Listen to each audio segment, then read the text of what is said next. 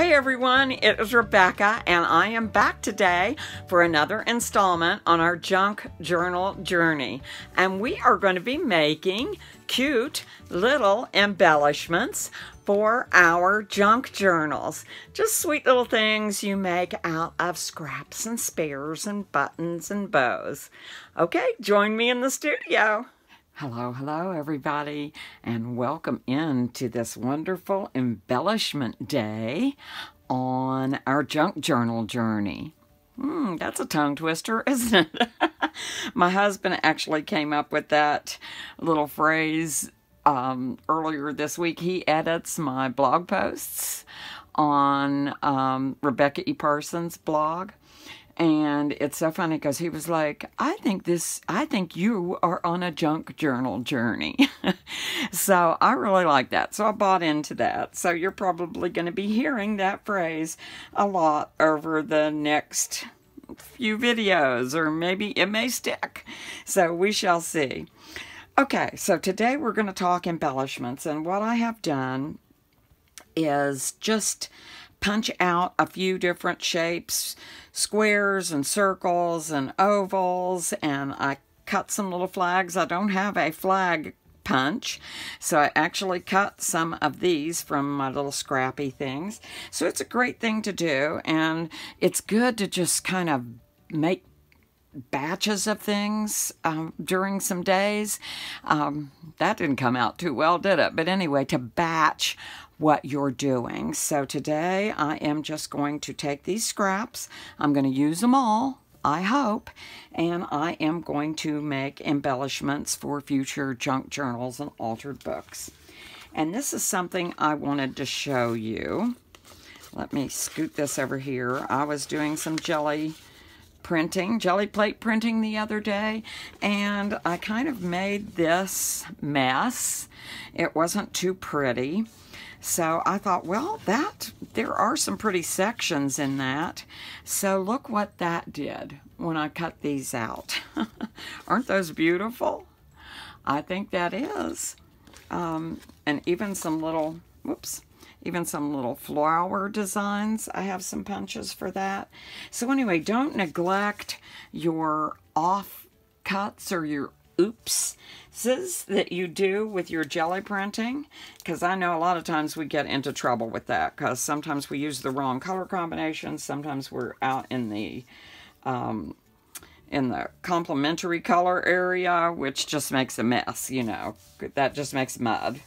And so, okay, let's stop talking about that and let's get down to making embellishments. Some paper clips, colorful coated paper clips, and I found these the other day and actually loved those. Those are very rustic looking, dark. I think they may be bronze, they may be black, I don't know, but they're beautiful pins.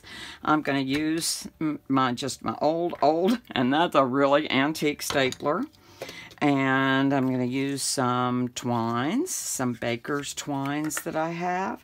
And it's all about, and buttons, of course. Let's not forget our buttons over here. Okay, so let's just dive in and start creating a few of these. Okay. So I love that. I love that combination. And a lot of these are double-sided scrapbook papers. A lot of them are just one-sided, so just pay attention to that. But I really like that, and I thought that would be nice with a nice button in there. So let's see what else I can put on there to give it a little oomph. That's kind of a nice piece.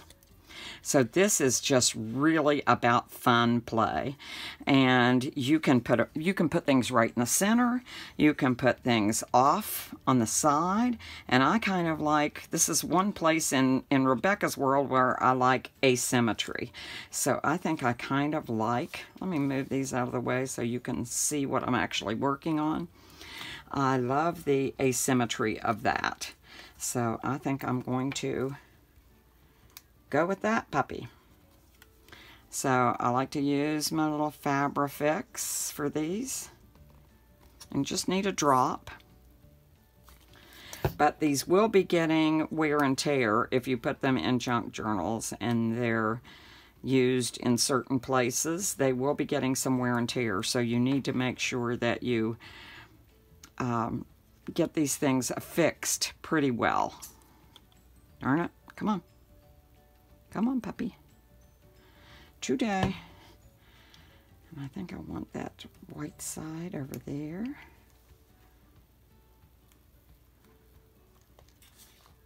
And glue on my fingers. But I think I like that. I like that hanging over the edge. And I think that will go great on one of these. And I didn't bring my hot glue. Darn it, I didn't get my hot glue gun wound up today. So I would have fixed that with hot glue. And hot glue and just a little kind of piece of paper to keep it in place. That's kind of what I like to do on the back of these, if that makes sense. Let me kind of explain that since I forgot my hot glue. I would put a little piece of paper, doesn't matter, paper or tape or anything, over the back of that and glue that down also. I would glue this with hot glue first, and then I would put that nice piece of tape or paper over the top to just give it a double security thing. I hope that makes sense. Darn it, I didn't mean to do that. Some of our best laid plans, right? So let's see if I've got a cute little dark button in here, since this is black and white, or maybe even a little gold button. Let me see what I got in my little button box over here. Don't you love finding buttons at flea markets and stuff? That's kind of cute, but it has a shank. I'm going to show you how to use things with a shank. One of my little tricks for that also. Darn it, I need a tiny dark button. That's kind of gray. That gives some contrast, so I like that. I am going to take a nice piece of twine and just run it through the holes. God willing. And the creek don't rise, right? Okay, I think we've got success there. Dagnabbit. My eyes don't work as well anymore. My fingers don't work as well anymore. This is getting sad. Okay, so I'm not going to go through all 4 holes on that. Make you watch this video for an hour and a half. I'm just going to tie a nice little bow in there. Hopefully. That took way more time than I wanted to, guys. Sorry about that.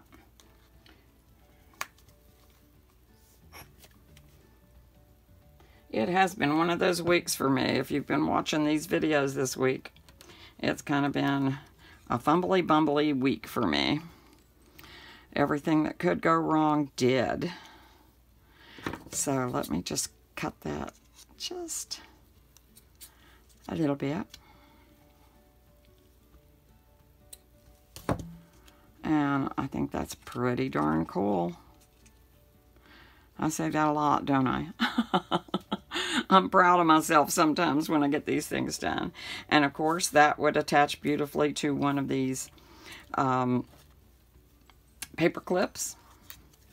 Or we can just do this. So I'm going to call that one done. And where shall I put it? I will put it up there. And let's try to make another couple while we're on time. I think I'll make a flag this time. That's a pretty flag just all by itself. I think I'm just going to leave that one alone, darn it.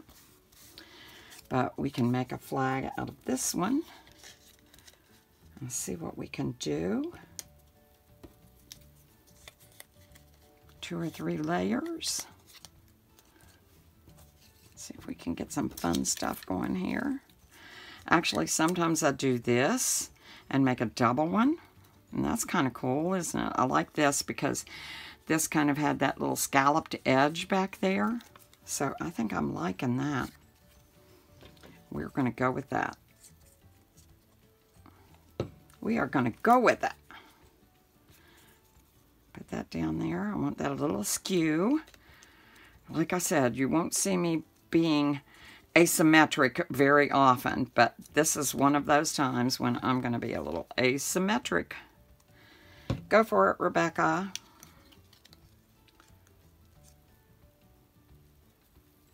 See where I want that.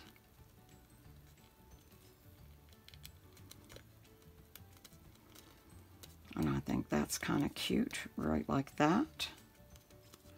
And again, we can dress that up with words or stamping or other things like that, but I'm not going to get into that today. I'm just going to batch make these. So I'm going to put these together as quickly as I can. And then I am going to, when I put them in a book, sometimes I will embellish them further when they get to that step. So let's see what else we can get into. I love this little polka dot and the square. And what else have we got down here? Got some hearts. Got some cute little hearts. Oh, that's a cute one. How about that? That is totally rocking it. I'm liking it. So let's get some nice little, and if there is a little bump or hump on one of your punches, that's a good place to put another embellishment over the top, isn't it? A really good time to hide some of those boo-boos that we make.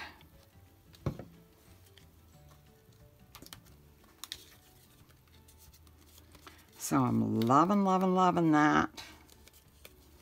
Does it need a button? Does it need a button? Oh, yeah, I think that one goes right there pretty well. Let's see if I can thread this any better this time, folks. And actually, we don't have to do this. We wouldn't have to, but I kind of like that extra embellishment. So since that worked, I'm going to go through. Hold your breath. Aha! Just keep going, Rebecca. Bless my soul.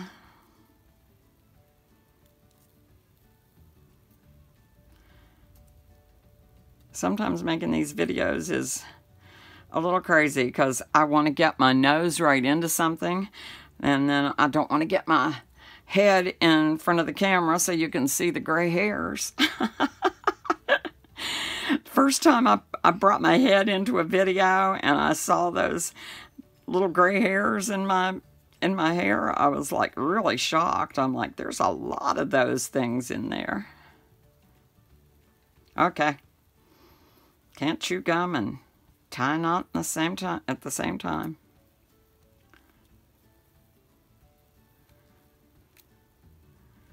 I was talking to my niece last night, and she was saying she was in dyeing her hair. She's got lovely dark hair, and she said, I always wanted blonde hair and blue eyes. And I said, and I would trade you right now to have totally gray hair, because my hair just keeps getting darker. And that makes me sad. Okay. That's kind of cute. Looks like Mickey Mouse, but hey, we'll go with it. And sometimes you might want to hot glue these buttons and stuff on there too, since they're a little bulky. You might want the extra security of some hot glue on that. And I may leave that tail hanging long. I may leave a long one on that.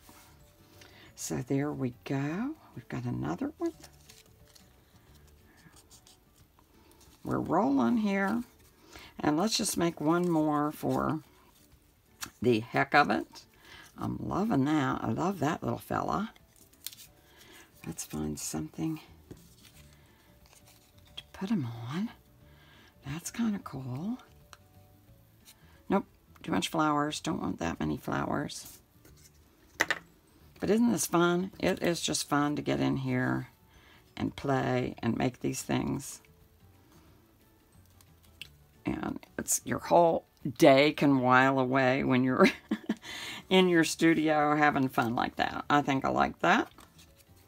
So we're going to call that one Designed. Do you ever call yourself a designer? Did you ever think of yourself that way as an artist? And when you're designing books and junk journals and altered books, I really kind of think that we are designers. Absolutely. So that's kind of cute. Kind of cute, cute, cute. So I think I've got 5 or so there.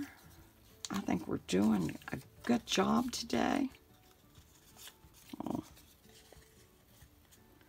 And there's one that really got wonky. I have a punch with scalloped edges that just doesn't work well anymore. So it kind of just makes me sad. But I spent the morning trying to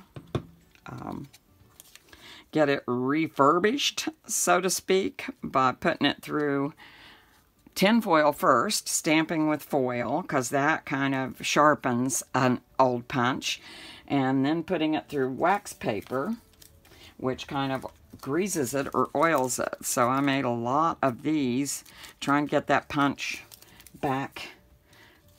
Just get it back. I love that shape, but it was not very happy this morning.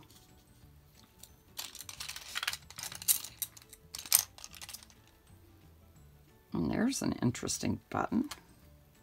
Oh, that's kind of cool. I think that one's just going to get glued on. And again, you might want to choose hot glue.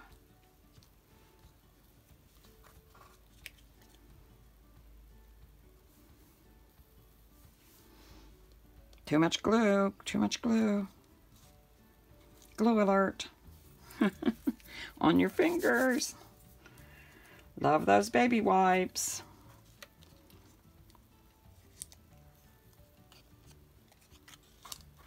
Okay, so I think you got the idea here about what we're going for.